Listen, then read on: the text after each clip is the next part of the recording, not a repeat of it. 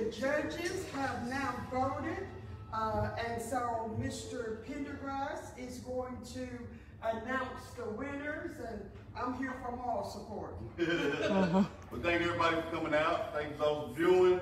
They couldn't make it. Appreciate those who wanted to come and didn't. We do appreciate the guys who did. They're able to come out and display their talent. It's not easy to show what you do, you know, what you like to do. It's not easy to open up, but we're glad that God opened the gates for these guys to open up. We have first, second, and third place, and I'm going to start with our third place winner. He had a 42-yard throw with a disc golf, Tajay Pendergrass. Congratulations. All right, second place. Oh, sorry, the third place was 25 bucks. Winner got 25 bucks, so congratulations. Second place is up for 50 bucks, all right? The decision is in. Second place, we have Kamani, $50. Congratulations.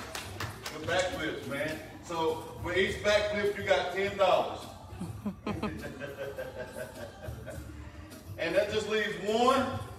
This guy practiced, he was prepared, he was ahead of time, and he didn't have a problem praising. So this young man, $100 belongs to you. Congratulations for your win.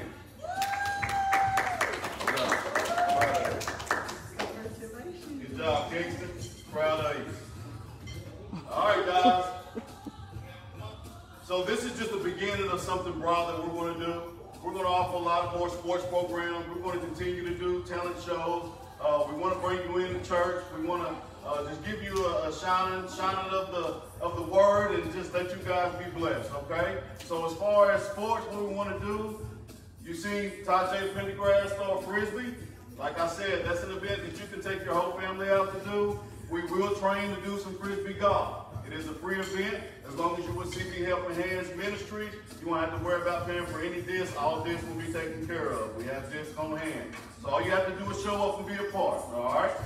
We will do some basketball training, and we may do some 3-on-3 tournaments. It'll be outdoor.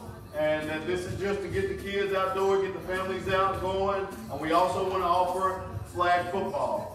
In the past, Tennessee Jays have been incorporated with the NFL. We want to expand that. We want to make C.B.Helping Hands one of the biggest flag football leagues, but we want to start off here in our community. So make sure you guys look for the flyers. Make sure you get signed up, spread the word. We greatly appreciate you, and God bless you all.